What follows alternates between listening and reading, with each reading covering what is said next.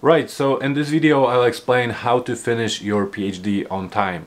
This advice is based on my own experience. I managed to finish my PhD on time. I finished in 3 years, even though I had a full-time job and I have 2 children. So I think it's fair to say that I am qualified to give you this kind of advice. Number 1 is time management. I cannot stress the importance of time management skills enough.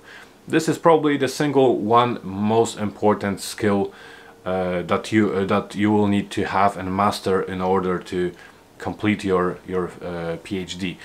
So you'll basically have to plan everything, as I'll come back to in a second, and you'll have to manage your time between the classes and after the classes and before the classes and during the classes, and manage your time for learning and studying and writing and reading and working and resting, as I'll explain in a second as well. So basically you will have to, this is absolutely crucial, that you have perfect time management skills.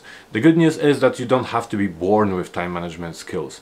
When I think about my own experience, I never thought I'm somebody who has this kind of skills, and yet I was forced to develop these skills. So if you are motivated, if you want to complete your PhD, if you want to finish it in general, and also especially if you want to finish it early, you absolutely have to work on your time management skills and always stick to the deadlines, stick to the time, stick to your plan. So this leads us to the second point and skill number 2, which is planning. It's really very related to the previous one. So basically you have to plan things, and later you will need to manage them time-wise. Again, if you watch my videos, you know that I talk a lot about planning. I have a few videos about planning. I strongly recommend planning everything. Again, so as I just said, planning the time off, time for your breaks, for your studying, and also I strongly recommend having an actual desktop planner, so a physical planner, something like a calendar where you can write things down. I also have a video on how to write your literature review quickly, and in that video I talk a lot about planning. So planning on this micro scale, on the level of a single chapter, but then planning every day what you're gonna do, how many articles you're gonna read, and how much later on, how much you're gonna write every day, and then extending that plan to, you know, a weekly plan and monthly possibly plan. So this relates to everything, and again I talk about it in my other videos, but this relates to your whole PhD process. So planning on a micro scale, where you plan each day and you plan exactly when you start studying and when you have your time off, but then also planning your weeks and your months and the whole year. So this year I want to, for example, read all the literature and complete or start or whatever writing the literature review. But then in order, as I explained in that other video that I will link to, in order to be able to plan like that for the whole year, you need to break it down into smaller units, smaller chunks. So plan your months and plan your weeks. So as I said, planning is absolutely crucial, just as time management skills are. So these two go hand in hand. Of course, you have to plan things, and then you have to manage things in terms of time. And as I said, there is really no way for me to stress this enough. And if I had to think back to my experiences and give you one single reason why I managed to finish this whole thing so effortlessly and so quickly, that would definitely be because of my strict approach to planning, which also includes planning, as I will explain in a second, planning times for your days off and planning when you take a rest and all that. So plan everything and stick to that plan. The next advice, and it also relates to planning, is make a schedule for based around when you are most productive and most creative. So this means understanding your own patterns, understanding your own strengths and limitations. So basically this is simply about the time of the day when you are the most productive. As I'm sure you know, some people are most productive in the morning, some people are most productive in the evening or even at night. I understood early that I'm the most productive in the morning, so I knew that everything that has high priority, everything that's the most important for me has to be done in the morning. So I could do things in 1 hour, things that would take me 1 hour in the morning would take me 3 hours at night. So I quickly understood that there is no point planning for to do any work at night or in the evening. So you have to understand your own patterns, your own preferences, and make your schedule around these preferences. The next one is something I've mentioned already in this video, and also something again related to planning. So you have to plan your days off, you have to plan your holidays, you have to plan your little rests, ideally throughout the day as well. This may sound ridiculous to some of you, but it really is not. It's really very important. Again, I strongly recommend. I have another whole video on the importance of taking breaks and and resting. So I'll link to it.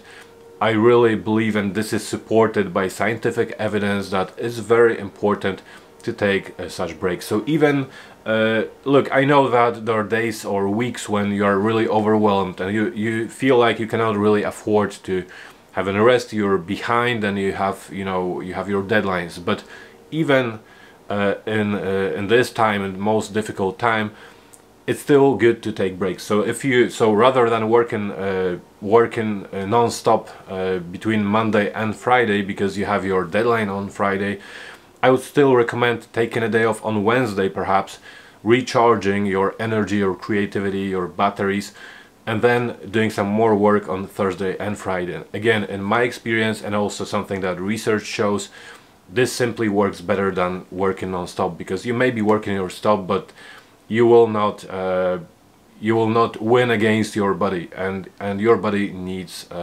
rest. So just like in the example when I said I can things that take me 1 hour in the morning will take me 3 hours at night, again, if you're not rested, things will take you longer to complete anyway. So you need that rest, and again, you have to put that on paper. This is very important, and you stick to that plan. Just like you plan your reading and writing and working, you have to plan your rest and stick to that schedule. And the reason it's so important to put that on paper is simply because you will be tempted to not to have that rest if you don't do that. But if you stick to every point from your list, if you stick to your schedule when it comes to writing and reading and working, and then force yourself to stick to that schedule when it comes to resting, you will simply learn to follow that schedule and listen to that schedule. So the next thing is really a mindset, a realization, something to understand, and namely, you are in charge of this thing now.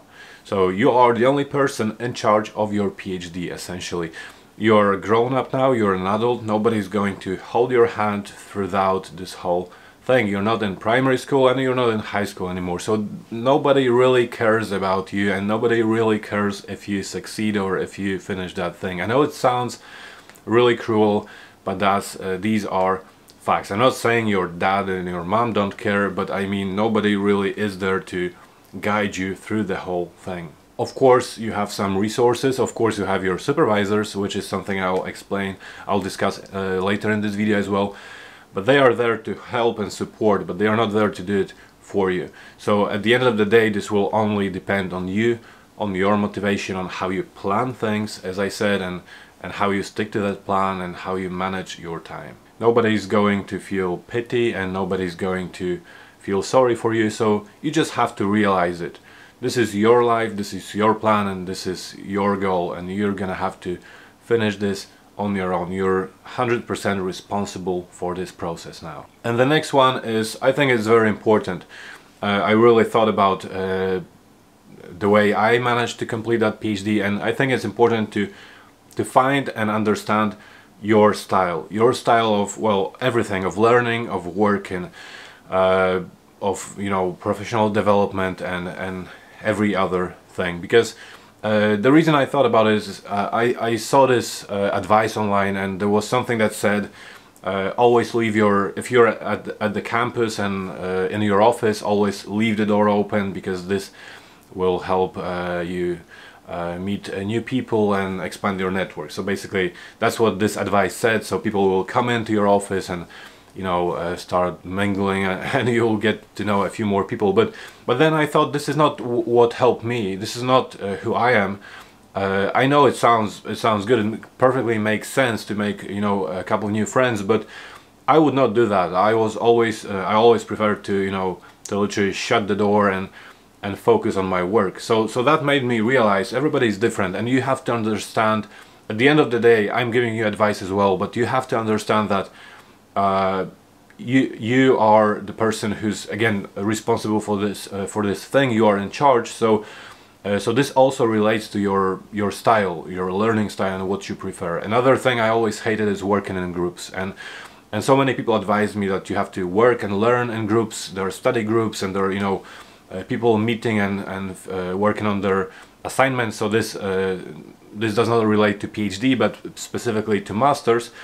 And I hated that. I always wanted to do things on my own. So this is just who I am. So I think this is very important. You can listen to all the advice that people give you, but at the end of the day, you have to make the decision, and you have to understand, just like understanding your patterns during the day that I mentioned, you have to understand your general preferences and your style for how you want to tackle, how you want to approach this whole thing, and how you will complete your PhD. The next one is about your supervisors. So essentially you have to understand that your supervisors are there to help.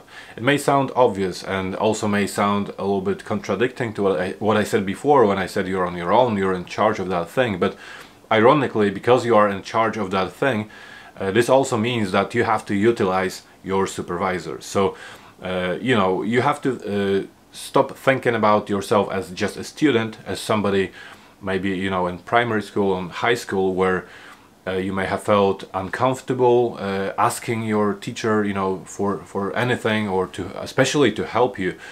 But now the situation is different. The dynamic is different. You are here, you are an adult, as I said, you have your goals, and you paid money. That's the most important thing. You paid money for that thing. You paid the university money. The university now is the university's turn to fulfill that their part of the deal, which means to deliver and to give you all the resources that you will need to complete this thing. You paid them money, they are giving you the resources. The resources are, of course, the facilities, the libraries, the labs and everything else, and most importantly, your supervisors. They are there to help you. They are, of course, not there to teach you, so they are not like a teacher in high school, but they are there to offer support. So many times I hear about supervisors who simply are not good enough. They don't support, they disappear, they don't agree to have meetings when you feel like you want to have meetings. I have a video in which I explain, in the previous video I posted, I explain how to choose your supervisors. This is very important because this is something you'll have to think about in advance before your PhD, because you need a supervisor who is ready to offer support, and then you have to be ready and 100% confident and not feel awkward, don't feel uncomfortable using, so to speak, that supervisor. This is the most important resource that you have, so don't be afraid, don't hesitate to use it. And finally, and this may sound weird, but this is just a PhD. Remember, this is just a PhD. This is not your whole life. There are things that are more important in life. I do appreciate and I do recognize that some people are in a difficult situation. They used, you know, their parents' life savings to study, and they feel this pressure. Of course, I do not deny this, but still, this is just a PhD, and you know, there are things like your family, there are things like your health, your mental health, your physical health. These things are more important. So this also, in this piece of advice, this final point, I want to stress that you have to do things you like. You know, not just go out. I was gonna say go out, but maybe you don't like going out. Maybe you like chilling with your friends, you know, at your place or anything, or you know, playing games or whatever. Don't forget about things you like. You have to reward yourself constantly. So PhD is, you know, has become part of your life, but it's not the main part of your life. So remember about your health, about, you know, exercising, about your mental health, most importantly. I personally knew people who really struggled, and they were really badly affected by studying mentally. So they came out of this thing completely ruined mentally. It's not worth it. So this is just, you know, my honest advice. remember to prioritize your mental and physical well-being, and to prioritize what you like, prioritize your family. If you live with your family, don't forget about your family. Spend time with them. You know, these years are important. You don't want to waste these years just on, you know, studying and getting anxious and stressed about your PhD. So that's all in terms of the advice that I wanted to give you.